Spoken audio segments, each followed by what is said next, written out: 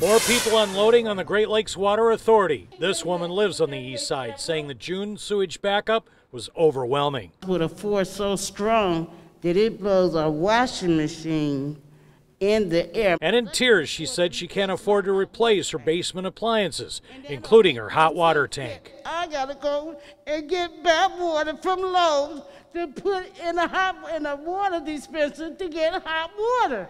Cause y'all ain't doing what y'all supposed to do. Since June 26, we've been showing you the shocking pictures of streets flooded, basements flooded, with thousands of people on the east side of the city and the Grosse Pointes. Hundreds of millions in damage. Heavy rain fell, but Great Lakes Water Authority pumps failed to drain sewer systems. We do not ever sign up to have our basements used as a retaining center for when you can't process the sewage. Water Authority board member Gary Brown also runs the City of Detroit system. He says they've gotten a huge number of claims for damages.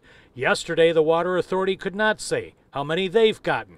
The deadline to file for help was midnight last night. We got about 30,000. I'm not surprised based on the number of homes that are located in low-lying areas. Brown says they've hired an outside firm to process and investigate some 22,000 claims so far.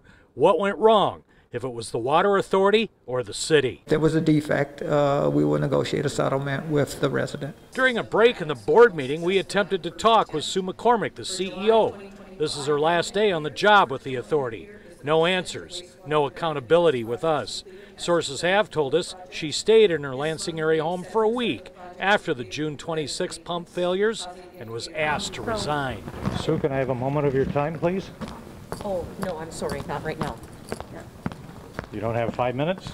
Nope, not right now, thank you. The board appointing Water Authority Planning Officer Suzanne Coffey as interim CEO. If someone's has resigned, then you've got to get someone else there acting as soon as possible. But we took several weeks to evaluate that. And get this, McCormick remains on the payroll until September 28th as a consultant.